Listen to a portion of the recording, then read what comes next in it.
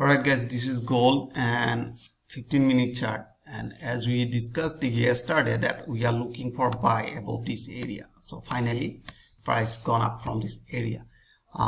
Price are running in a range right now. Here you can see yesterday I already drawn this range. Here you can see that was running like that here.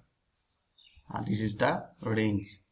So here was somewhere and we are looking for buy, and finally there is the level. Now question is that can I go for buy right now? For the buy and sell we need a specific entry point. Alright, now let me draw some support and resistance here. Let me remove this one and let me remove this one.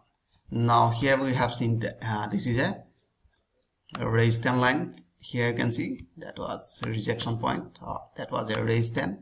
Now here you can see they act as a support. Now price is just a little more above this support, and in that case we need a buy confirmation. So here you can see already stochastic already given a buy confirmation, but we must wait to break this higher point. So once price break this higher point, so definitely we can go for buy.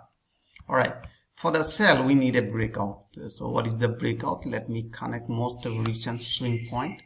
So here, so exactly when we drawn this most recent lower point, here you can see that is the lower point. This is a rejection lower point, and here. So in that case, if you wanna go for sell, so definitely we need a breakout at the level of 43,300. I can see 43,350 point.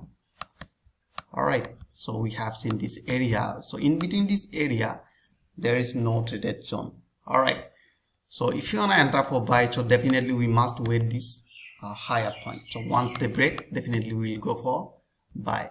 So I hope you enjoyed this video. If you like this video, please like and subscribe, and thanks for watching.